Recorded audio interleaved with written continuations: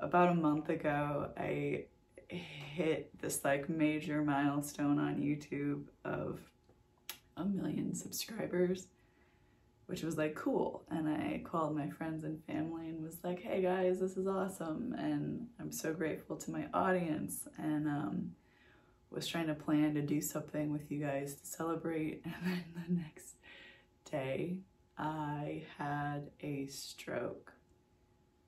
That still feels so weird to say, and when I like try to sit with that reality, it still feels weird. I'm alive, which is super cool. It did affect a number of different parts of my body. Long story short, it happened in jiu-jitsu. It was like a super freak accident that apparently I like tore vessels and arteries in my neck, and that caused a stroke at the back of my skull.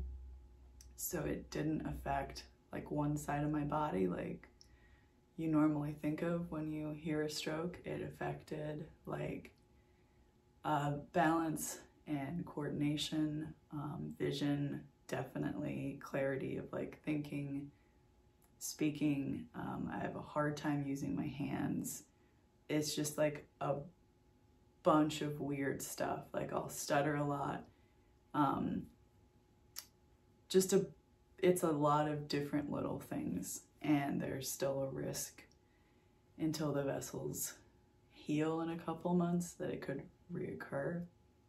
So I am not allowed to do anything. I'm allowed to go for short supervised walks where I can like, I'm talking like 5 minutes and I'm done. Like the world is spinning. This was a really terrifying thing to go through, and I think that is still setting in. I actually need help. I've made videos in the past being like, you know, asking for help is hard, and like it is, right? But now I am at a place where I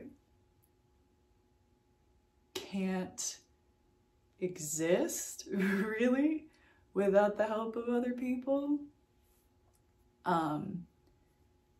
And I'm working on like just embracing that and letting people take care of me and love me and like bring me food and take me outside like a toddler. I've got a lot of physical therapy and speech therapy and occupational therapy. This is hard to go through, but I know I will come out the other side. Don't wait. Strokes are really scary, and when I had it, I didn't know what was happening. The people around me had no idea, so no one called an ambulance or brought me to the hospital or anything. I just went home. I thought I'm being over dramatic, you know, nothing like that. Was a crazy, awful experience, and I feel all wrong. But it's probably just a migraine, you know? Maybe it was just a panic attack, even though it didn't feel like that. I have this habit of feeling like maybe I'm making a big deal out of nothing all of the time. And so I waited, and that was a bad thing. I waited way longer than I should have. If you think something is happening, please love yourself enough to go to the hospital and not wait. On a lighter note, a big part of healing from strokes is learning new things. And like I said, like keeping my hands got impacted, and so learning to do things with my hands like helps to rebuild those neural pathways. So I wanted to show you guys something I made, because as I've been able to, like throughout the day, I've got a little spot over here on the couch that I've set up where I will sit. And my friend sent me things to learn to knit, because I've never knit before, and I've been crocheting a ton because I never learned to follow patterns. And so I made this. Check it out, guys. it's like it's a whole sweater or a cardigan. And I made it. Took a very long time, but I'm very proud of it. So I've been keeping myself busy, keeping my hands busy at least, listening to audiobooks. I don't know when I will be back to YouTube or making videos, and honestly, I don't know what that will look like. There's a lot of question marks about the future. I'm really grateful to have survived this.